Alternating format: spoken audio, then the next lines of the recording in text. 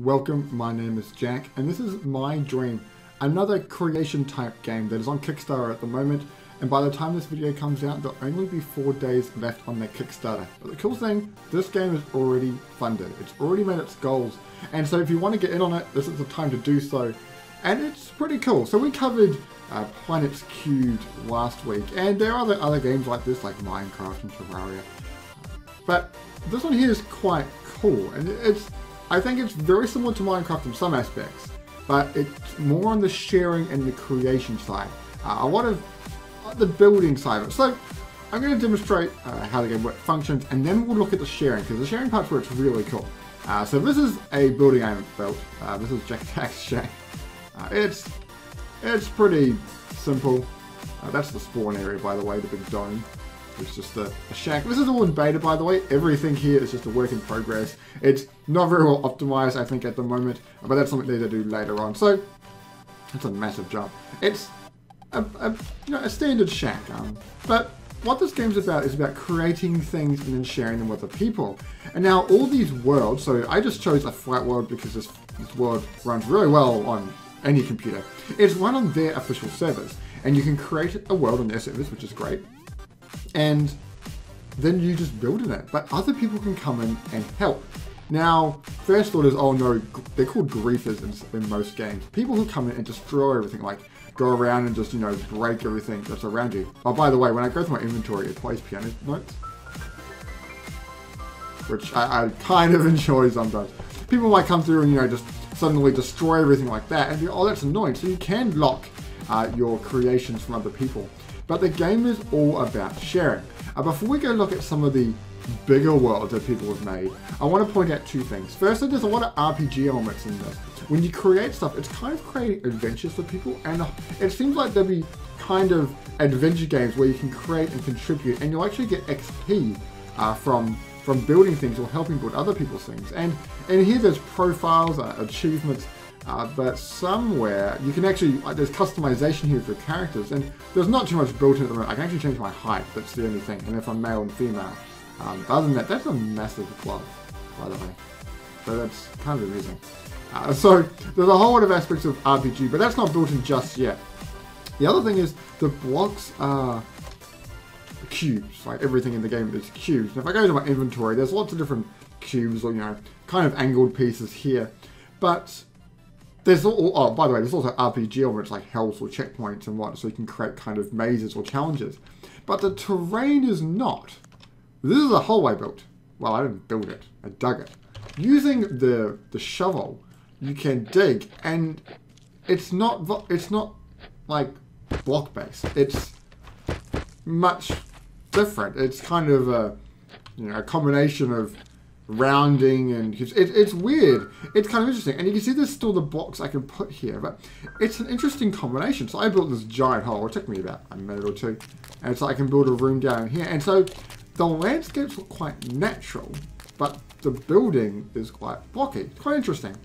So what we're going to do, we're going to jump into another world, and what we'll jump into, we won't search for Jack's world. You can see here, once it sorts itself out, there are plenty of worlds here created by people. There's actually 55 pages I could go through. Now, what we're going to look at, we're going to go into, we'll look at Tom, because that's the biggest one. It's quite big. Egypt's actually pretty cool, but you can see the number of edits.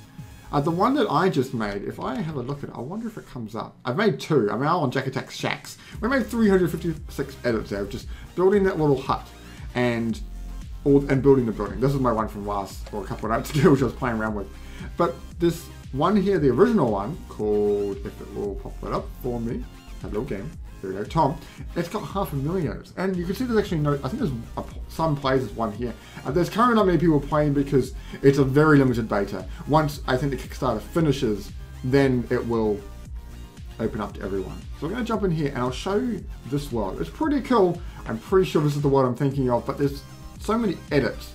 It's just absolutely massive. It is going to be pretty intense on the system though, and you'll see this computer really start to struggle. And so there's going to have to be quite a lot of, I guess, time built into optimizing this game. It's a lot of things are happening. If I'm downloading the whole world history, Minecraft, because everything is, I guess, blocks, it's there's only certain, you can just say at this block is this and at this block is this. There are like, you know, what's in the chest.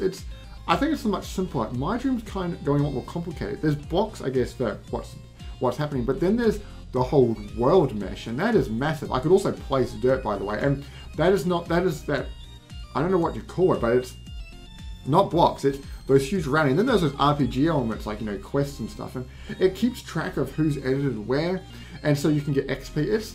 There's quite a lot happening here. There's supposedly going to be 2 modes in the final game. That's what they've currently said, and there could be more, there may be less. Survival mode, where there are, you know, happiness by day, and then by night it's, you know, not great things. Okay, the game's starting to struggle now. It's parsing the world history and building the map. And it's where there's those evil creatures, and so you have to build shelter. It's what we've seen in Minecraft and many other games. And then there's that creative mode as well. But I really think this game works much better on the creative side. So here we are on a server. It's not the Tom server. That's not a great example. I thought this would be a better server to look at. And like, it's a pretty cool building. But it's when people come together that you get massive cityscapes like this. This is pretty awesome. Some people have made some massive polls there. When people come together and can work towards a common goal, you can get some pretty awesome buildings. And this has probably just been made by a couple of people, or maybe even a large army. And it's really cool to see, you know, the effort put into this. And it's lovely houses like this, which are built on the server Sparta. They look awesome, look like lovely Egyptian houses. And when you look out, there's some pretty awesome creations, including massive, it's kind of, the view distance doesn't do it justice here, massive islands chained to the ground. There's another spawn area here, but it's beautiful. It's really cool seeing people come together and make these things. And you can see the frame rate is taking a hammering there. But if you like this kind of game, check out the Kickstarter game. This video is just to show off what it's like, and I hope, you know, if you like these kind of games, you are able to support it, or at least follow it along. Thanks for watching, and we'll see you next time.